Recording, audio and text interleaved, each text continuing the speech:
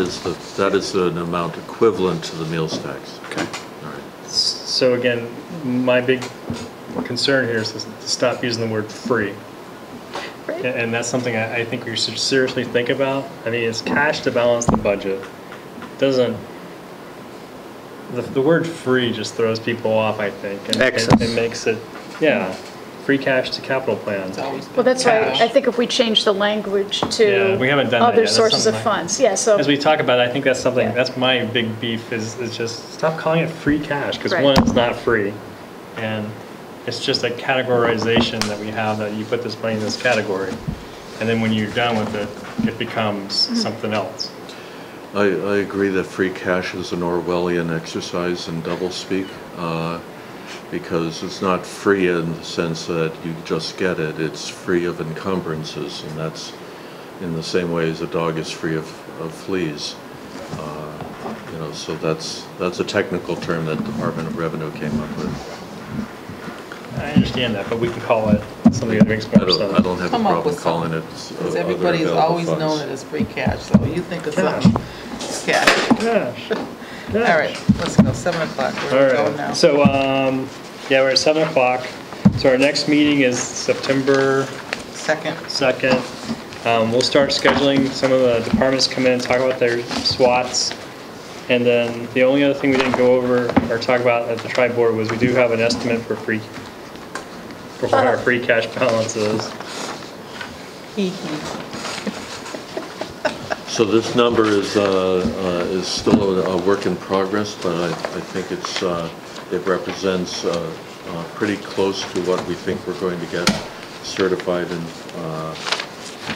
free cash. in monies. In monies. Monies. In Well, you can call it free cash. money that is free of encumbrances. So there are two columns here. There are two methodologies that the accountant uses in order to come up with a certified number. And so she uses the one that internally we use in the town of Hadley to come up with a number of $775,000 and change. And then she goes through the Department of Revenue exercise in order to come up with a number that's $764,000 and change. It's within 5% of the Department of Revenue requirements, so we're thinking that the free cash is going to be somewhere around $750 to $775. Okay. So is there anything else we want to add to the agenda for the September meeting?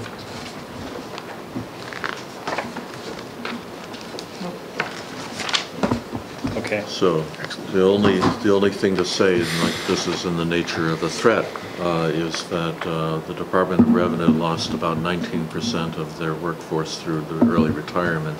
We've been advised that they're going to take any free cash certifications and set them to one side unless we intend to use them, that free cash, at a special town meeting. So we have to be very clear with the Department of Revenue that we intend to use this money, and that way we'll get put on a fast track. You should just tell them we're using all our money. Right. We're using all of our money. You know, actually everybody, there's lots of departments having really big hits right now with their retirements. Okay, so if you want to add something to the agenda, just send it to me and we'll get it on the agenda. We do have to start talking about fall town meeting stuff, so that stuff might be added to the agenda for September, because we do have to we have to talk about OPEB and a couple other things to make the budget whole. And that's the annual town meeting, special town meeting. Right, I have a special town meeting on all of your agendas through September and October. Okay, thank you for coming in. All right, so a little past 7 o'clock. I'm going to open the floor for anybody who has any public comments at this time. Let's put that in here. There's a couple of requests from different departments at the town hall about putting up some do not enter signs at the town hall on the Route 9 side entrance.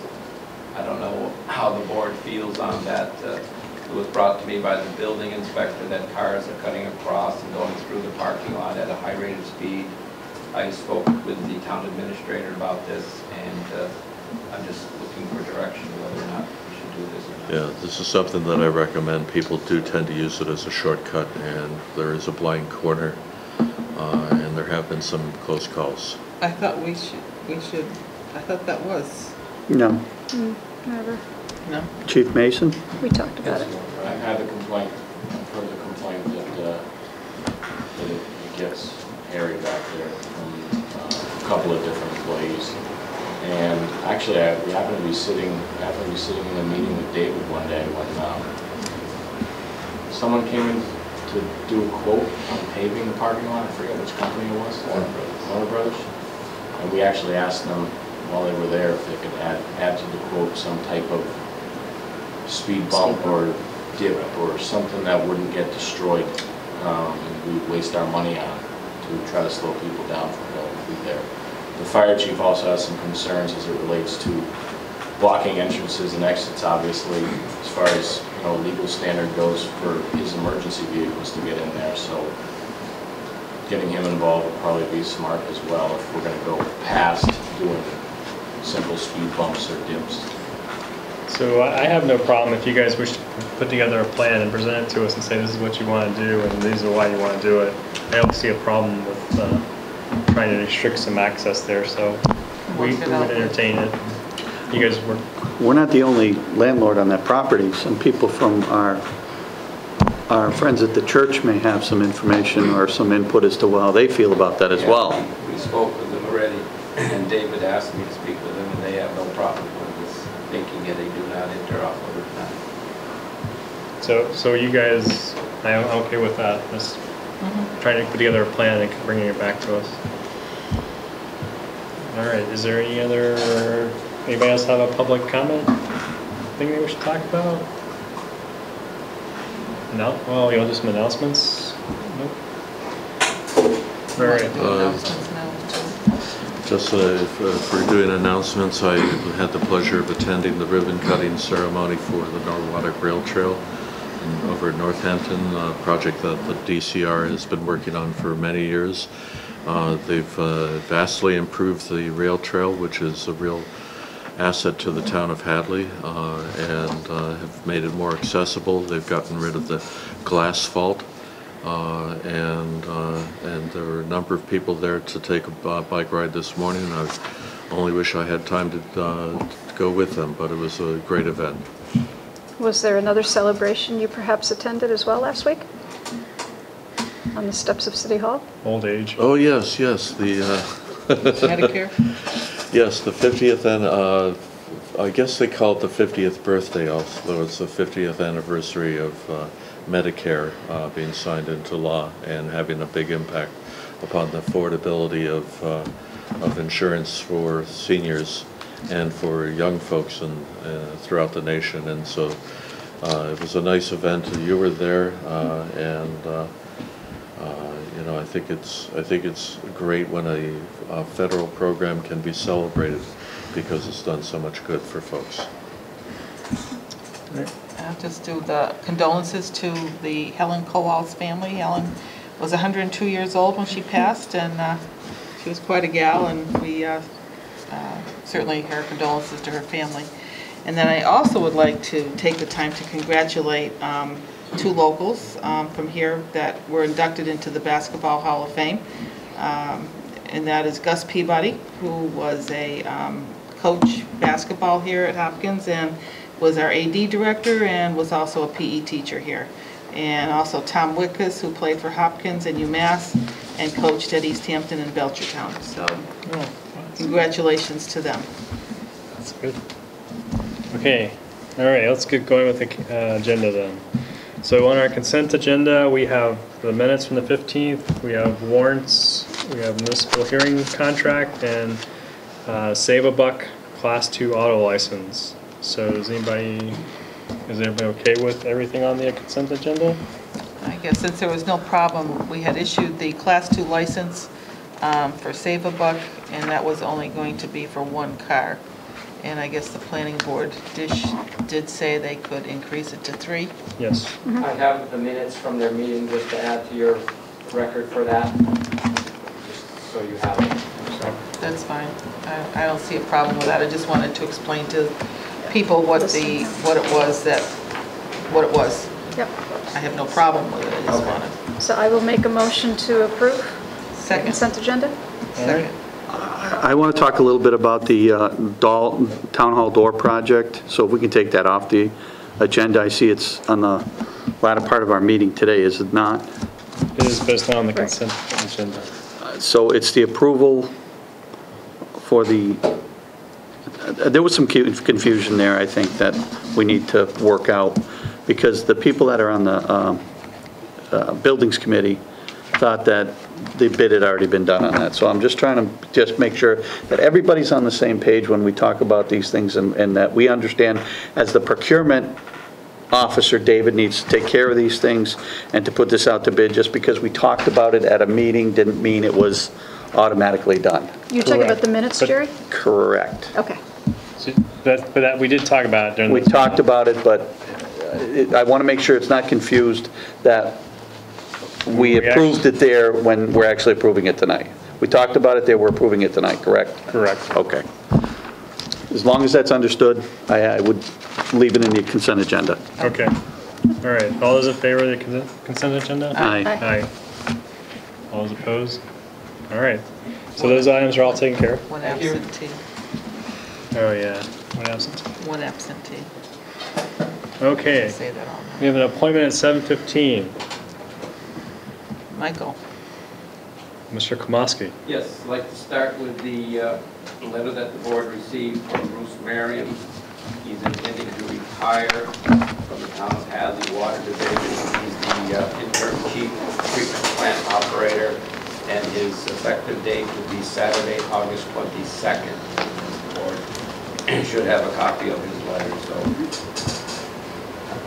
I'd like to start off with that. Make a motion to accept his resignation. Second. Discussion. Retired. What happens if we actually deny his letter? Does he have to keep Yeah. working?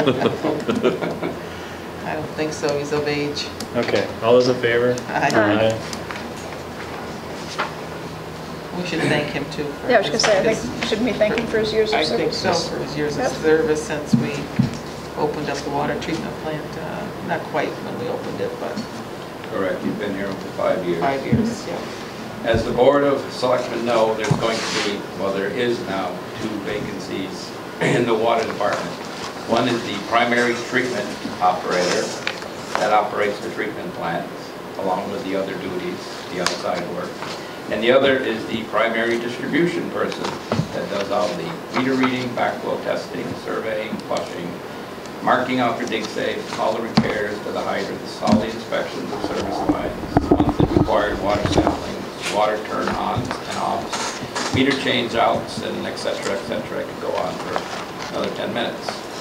The Water Division has advertised for a primary water treatment plant operator. I have spoken with Guilford since Bruce Merriam submitted his resignation about going out for a primary distribution operator also. So we're in the process. We advertised for both positions. We advertised for the treatment and for the distribution. We have interviewed 7 applicants. There are possibly another 2, maybe 3 that we would like to interview before we make our final decision. The applicants, there are 2 from within that work for the town already, let's say, for the DPW. So we are trying to narrow it down to the most qualified. This treatment plant requires a 2T, and our distribution requires a 2D, as the board is aware of. I mentioned this to Guilford a while ago. So at the next select board meeting, I am narrowing this down. We interviewed, I'm setting up a second interview with one of these persons. I believe we would have 1 or 2 candidates ready for these 2 positions. So I would just like to add that these are very, very highly responsible positions in the town of Hadley. They have a lot of responsibility behind them, both of them. The treatment, which is for the quality of the water that goes out to the townspeople, and the distribution system that distributes it. So these are very, very responsible positions to have in the town of Hadley. So it's going to take some time. We interviewed. I'm setting up a second set of interviews. I'm going to take them over to the treatment plant. I'm going to show them around. I'm going to ask them some more questions before we come up with our list by next selectmen's meeting, because of course our staffing plan, temporary staffing plan, as I mentioned to Guilford, is going to be up very shortly. So we've got to try to act on this. But in the meantime, what I have done is we have talked to small water systems, which I spoke to Guilford about getting them on board to help us out. Because after Bruce retires, if we don't have anybody on board, because let's say, well, this person has to get this notice first before he can start, so there's going to be a little bit of a time in between, let's say, that I contacted them and they are willing to help us out even during the week on our regular shifts, let's say the 4-hour shifts during the day, to help us out. It's going to be costly, but to keep the state and the town water supply safe, we have to do this until we get these people in their positions. So I even went as far and really dug into this with small waters, and I said, well, look, for the heck of it, throw me a number out there to run this plant. Annually For 1 year. Well, what it boils down to is they're getting so busy that they don't even want to try to handle the weekends, but I figured the weekends in there anyway.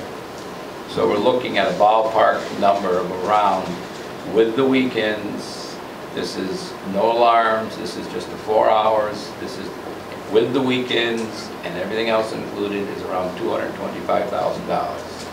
I thought it was going to be around 180, but when you have to figure in the double time for the Sundays and the time and a half for the weekends, and they charge the flat rate of $80 per hour, you multiply all that out by the hours, by the weeks, by the months, by the year, it comes out to about that. Do you have the current personal expenses for personnel, including insurance and all full benefits? Not with me, no. I wouldn't know. It's not very far from that number, though, is it, Michael? No, it's not, because as you know, the former employees that we had there were making a good amount of money, let's say, on when they worked there.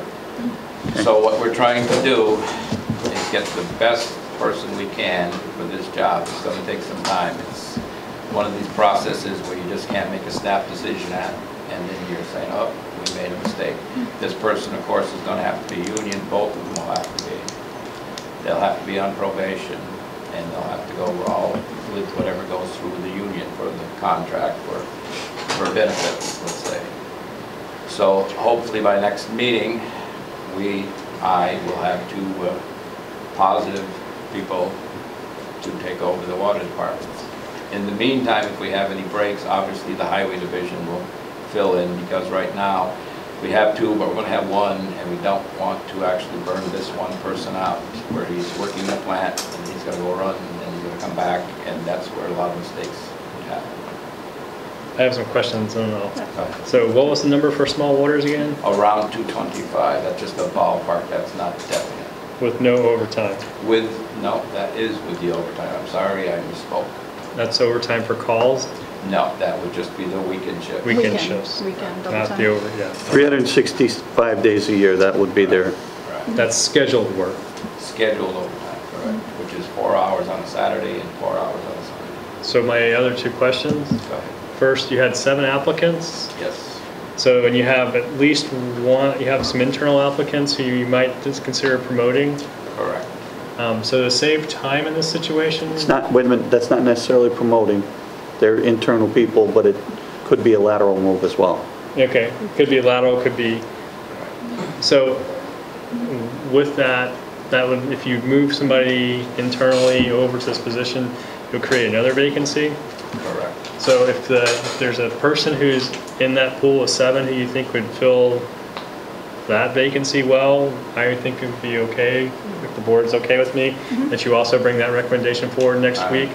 So if the pool of candidates is good, and there's somebody who's willing to take the lesser job too, bring forth the recommendation, and we'll just solve it all one Right, time, yeah. unless someone tells me no. No, that's an excellent suggestion. You told me no. I just don't want you to say lesser job. That it's not necessarily, under any circumstances, a lesser job. What's a If it could be a less lower lateral, position? it would not, in some instances, it would not be.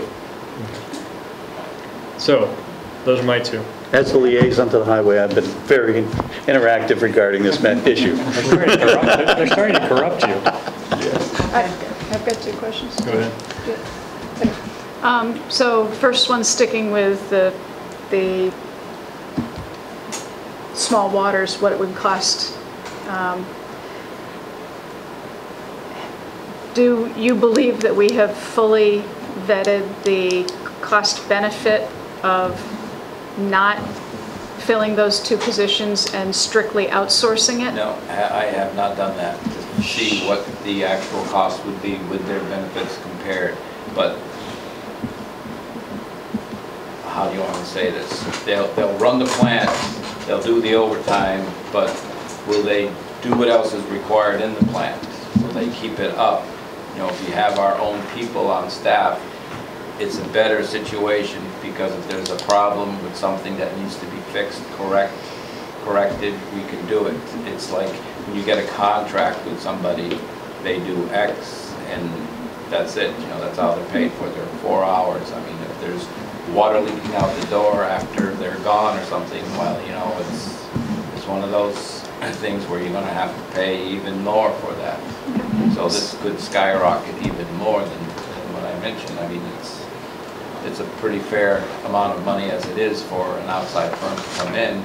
I muddle this in my brain because, you know, I've been here so long. I was here when the plant was built. I was here before the plant was built. I ran, you know, with all the problems through it. I mean, we've had operators come and we had operators go.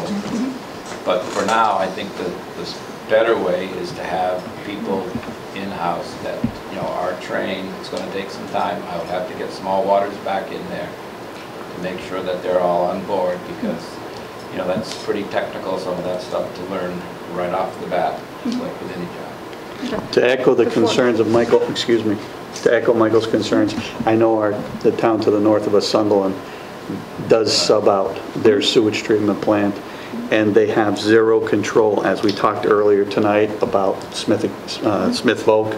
They have a very similar concern regarding the expenses that they have at their treatment plant. Excuse me.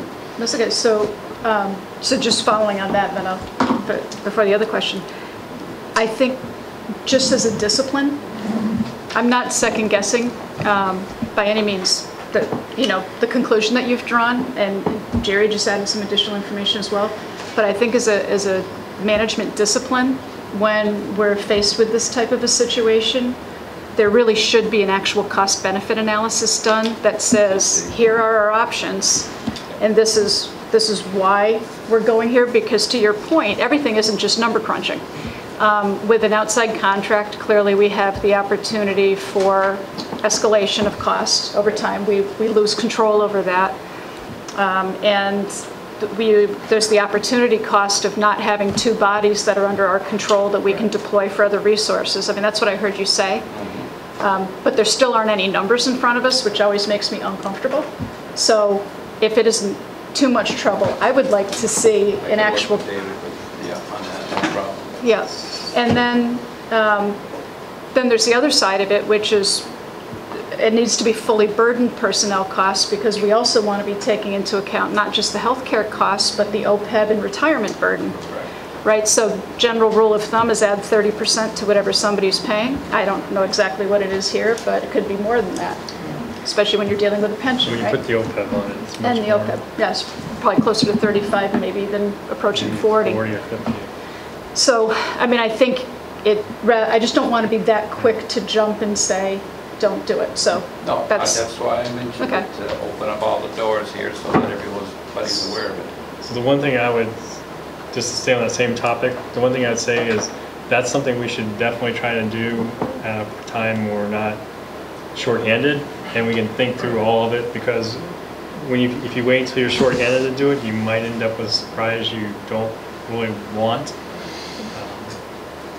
Shorthanded to do what? When your staff is shorthanded, you're kind of vulnerable at that time, and people take advantage of the prices when they do that. Oh, I agree. So Yeah. they may come in so low that you jump right at it, and then as the contract goes along, it could be, that's, some people have experienced doing that. So I understand what you're saying and having the numbers there, and I would like to see that as we go through some of the analysis and budget processing, is maybe we might want to pick some of those numbers up as we go along and verify that we're either doing it correctly, or we might want to make a change somewhere. Okay, but I mean, just from a personnel standpoint, what you also don't want to do is hire 2 people into a position and then turn around a year from now and say, hey, let's outsource. Yes. That would be a really bad idea. It is. So I agree with you, but I think that now's the time to crunch some, To at least look into it. to at least look into it. And then we're all kind of satisfied and we know what it's costing us. It's August 5th, and our retirement for our second water plant person occurs on August 22nd. Right. Okay. Yeah, and I'm not remotely suggesting stopping Plan Okay. No. Plan A. I just, Just to look into it and see. Yeah, another question? yeah, and then I had another one, but did David want to say something about that? Yeah, the conversation sort of drifted from what I was going to say, but didn't see it. one of the things that we have to look at is the revenue from the enterprise fund to the general fund for the administrative charges. If you outsource, then you've lost that revenue. You've lost that revenue. So we'll just add that to Yep. to the analysis. Yeah, yeah, that is, Some you lose, some you don't. right, direct. So the other, Go ahead.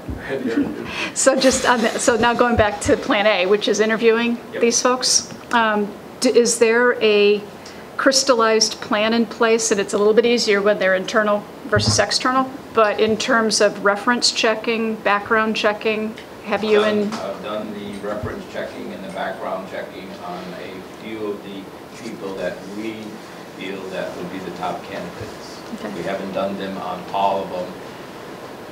Some of these people, how can I say this, I'll be nice, have the licenses, 0 experience, never worked in the water plant, never worked on a distribution system, but they have the licenses.